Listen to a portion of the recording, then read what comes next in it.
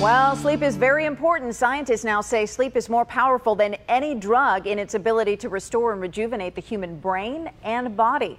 Here to talk about sleep is Dr. Mitchel Goldman from UCSD, like every Tuesday. Thank you for joining us, Dr. G.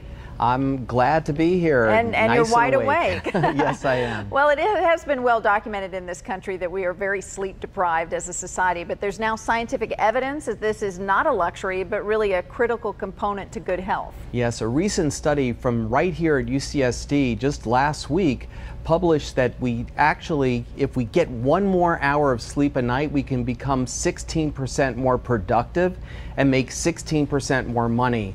And the reason is no one in this country is probably getting enough sleep. You know, you really need about 8 hours of sleep a night for your brain to function really efficiently.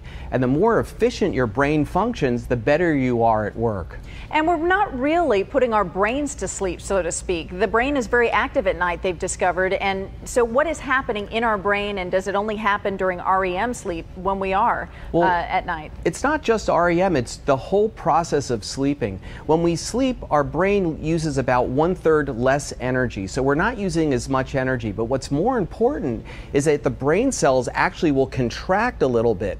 And what that does is it allows the fluid surrounding the brain cells to basically cleanse all of the toxins and the oxidants that the brain cells make. So when you sleep, you're repairing your brain cells. You're also allowing all the memories and all the information you gather during the day to really take form and become permanent memories. Now, is sleep more critical with different ages? There's a big debate going on right now in this country about teenagers and the lack of sleep and early class times at schools. Yes, absolutely. And we both have teenagers at home, and it turns out teenagers need 9 hours of sleep a night. Adults about 8, and then children that aren't preteens and children 10 hours. Now, we all know that almost none of our teenagers are getting 9 hours of sleep, and that's why 1 out of every 4 teenagers falls asleep in class, and that's just not the right thing. Now, people will say, well, over the weekend the teenagers are going to sleep more time, and that's going to make up for it.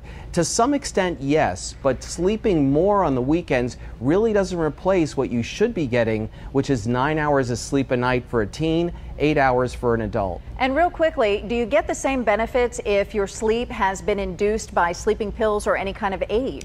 No, you really don't.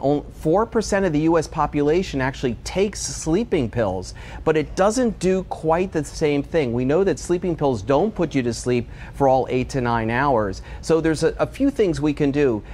Basically, have a very comfortable bed, a pillow, try to decrease ambient noise, don't drink caffeinated beverages or a big meal or alcohol within 6 hours of going to sleep, and try to keep things calm and try to go to sleep and wake up at the same time every day. That'll get you into a very healthy pattern of sleep. All right, Dr. G, very interesting information, and now we know we're not spoiling ourselves when we get a good night's sleep. It's a necessity. It's a really good thing to do. All right, thanks, and we'll see you next Tuesday, Dr. G. Be here.